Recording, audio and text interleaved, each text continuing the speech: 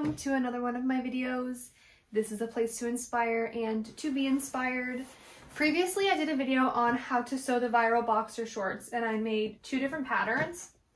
And I have some leftover fabric, and I figured with the leftover fabric, I would turn them into matching sets. I'm going to make a top for this red pattern, and I'm gonna make a top for the blue stripes as well. I have a couple different ideas for the tops. I want to maybe do like a boxy tank top, maybe a baby doll tank top, or maybe 2 different styles of like a peplum and then a baby doll. I need to see how much fabric I have first to decide what I can even do. So for the red pair, I was thinking of doing a top that was strapless, and I was thinking of doing some elastic at the top and then maybe under the bust as well. And then so under the bust, it would kind of flare out a little bit like a peplum style top. And then for the blue bottoms, I was thinking of doing a tank top that has the elastic at the top, but then from the top down, it just kind of flares out like a baby doll top. And then a couple thin straps. That's my plan. So I don't have any patterns for this. I'm just gonna be winging it and eyeing everything. For this project, you're gonna need a sewing machine. I have mine linked on my Amazon storefront in case anyone's interested. It's a very simple, beginner-friendly sewing machine. It's nothing crazy, but it gets the job done if you're new at sewing. Some elastic. I got this from Hobby Lobby. It was $2.29. My measuring tape, my scissors, and I'm going to use blue chalk for this project because the white chalk I don't think would show up very well on these patterns. So we're going to use our blue chalk, and hopefully we have enough fabric to do this project. So I think I'm going to need width-wise about 40 inches, and then with the elastic it's going to shrink. Okay, so I have more than 40 inches on this piece going this way, and I'm going to cut off this extra.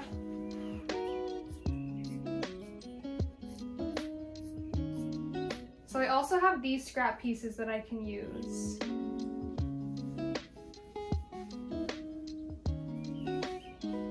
So I don't think this piece is going to be long enough after I hem it. So I might need to figure something out to where I cut out a sliver for like the top portion.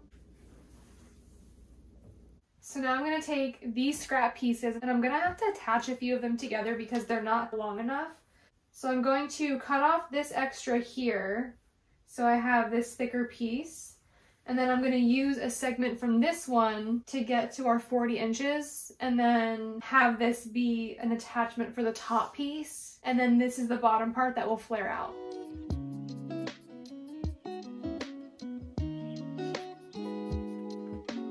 So right now I'm going to attach these 2 pieces so that I have one long piece. And then once this is attached, then we're going to attach it to this. And then we'll start sewing on our elastic.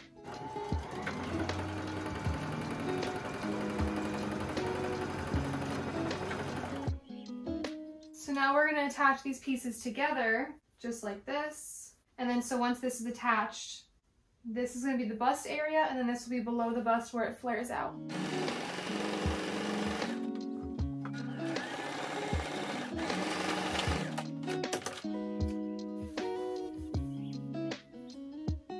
So for the hem on the top, we want it to be really thin. So I'm just going to fold a little bit over like this, and then fold it one more time. It definitely helps if you have an iron to help hold the shape, but I don't have time for that.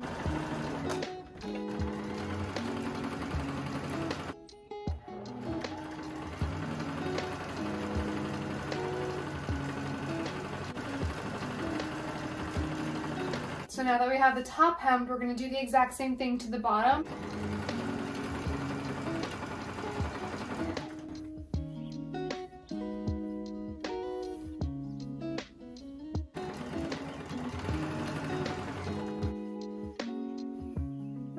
Okay, so we have our top hemmed and we have our bottom hemmed. Now we have our elastic, and we're going to attach our elastic to the top here and then also to this part here. So we're going to take the elastic,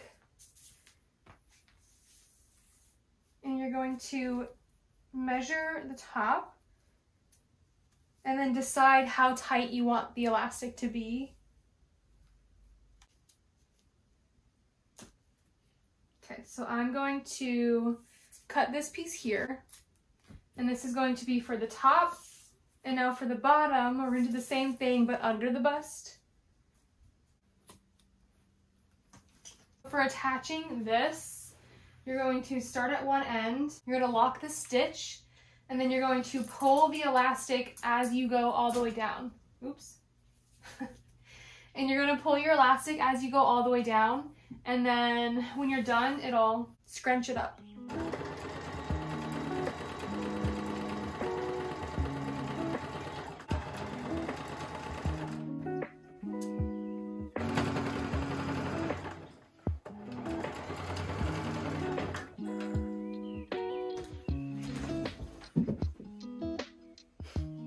This is how it's looking so far. We still need our elastic under the bust, but once we do that, I think we're done with this top. Well, then we just have to attach the sides.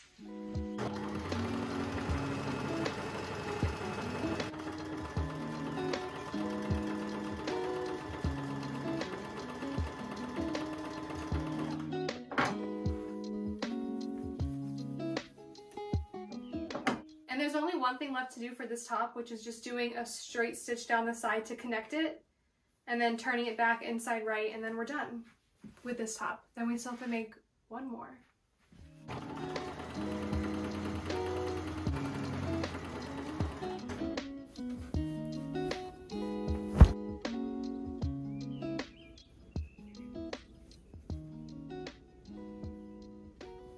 So we have our first set complete. At the end of this video, I will try them both on together. Next, we're gonna move on to the blue. This one's gonna look very similar to this, but without this elastic and with added straps.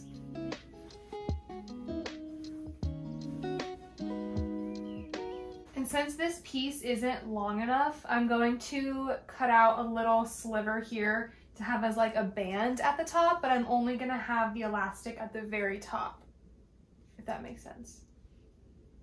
Excuse me.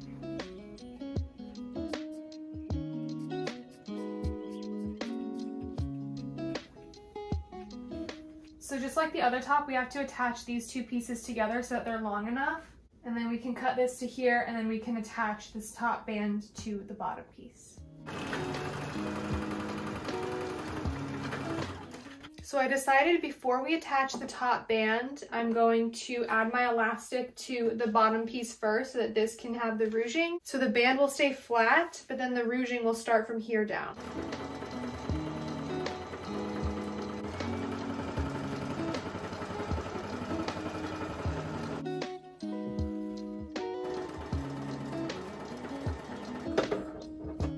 So I've already hemmed this little strap for the top portion, and then I added the ruching on the bottom part, and I marked on this top part where the front of it's gonna be, because I'm just going to lay this on top of the elastic, and then from this little mark over, I'm going to stretch the elastic with it so that I can still get it over my head.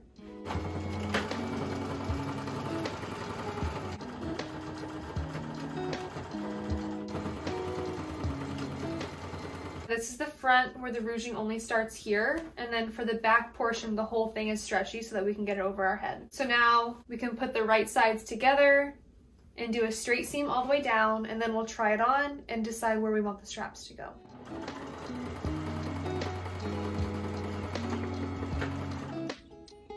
So this is how the top is looking so far, and all we have to do now is decide where the straps are going to go so that I can mark them and then sew on the straps.